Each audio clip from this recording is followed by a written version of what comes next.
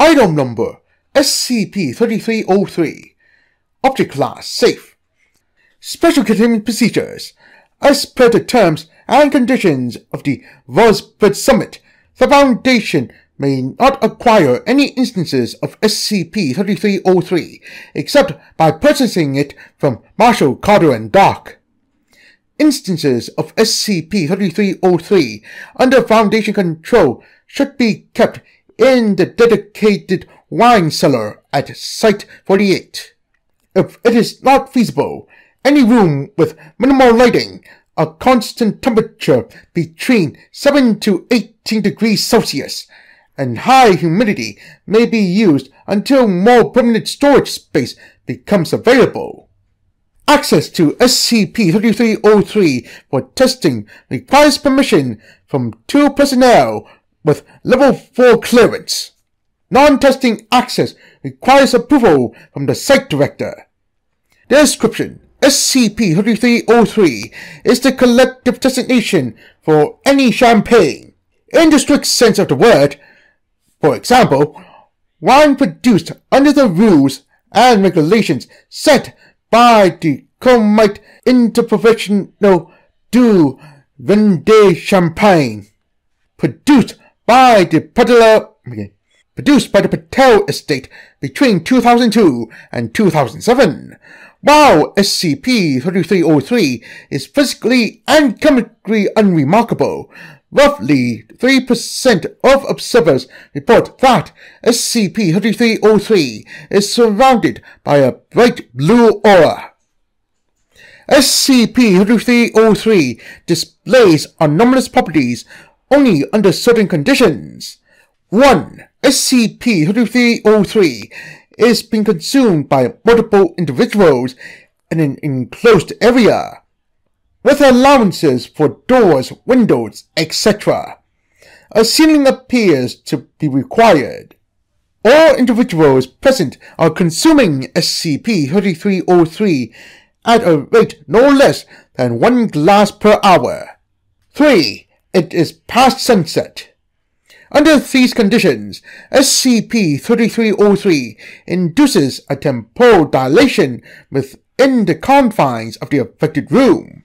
Time's rate of passage will increase asymptotically as sunrise approaches, allowing affected subjects to experience time at a greater rate than those outside.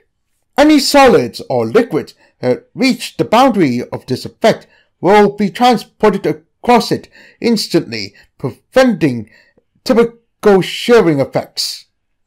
An unidentified process maintains air pressure, air composition, and temperature within the room.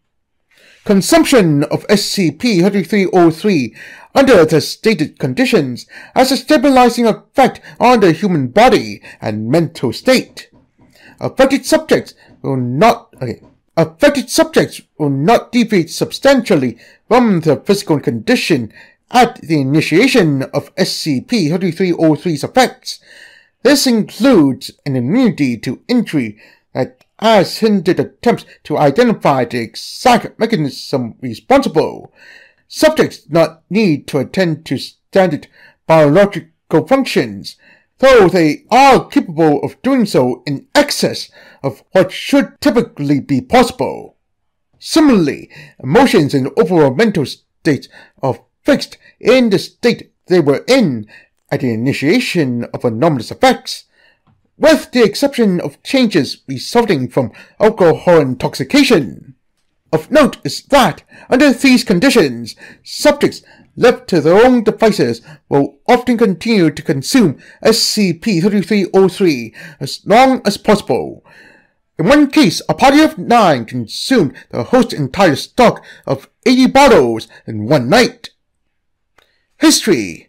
According to Patel Champagne records, the house was approached by representatives from Marshal, Carter, and Doc in December of 2000, who intended to acquire exclusive rights to distribute Patel Champagne's wine and oversee its production.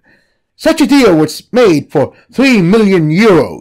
and production of champagne for MC&D began in 2002, while SCP-3303 became known to the Foundation in 2003.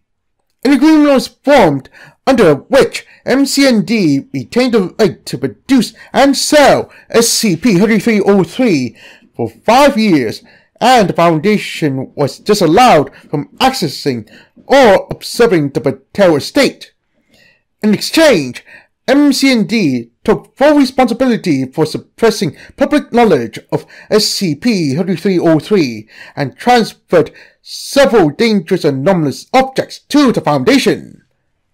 MC&D marketed Patel champagne as a tool to enable parties and other social gatherings to last for an extended period of time, limited only by the supply of SCP-3303. It was sold exclusively to trusted clients. Estimated sales are believed to exceed 50 million euros over 5 years. In 2008, the Foundation examined the Patel estate's records and vineyards.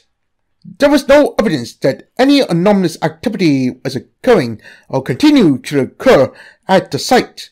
Employees were unaware that the champagne they were producing had any anomalous properties. The estate's manager noted that, as part of the original agreement, MC&D were permitted to bury a mummified human jawbone near the geographical center of the estate's vineyards. The jawbone was apparently retrieved by MC&D personnel shortly prior to the Foundation's examinations.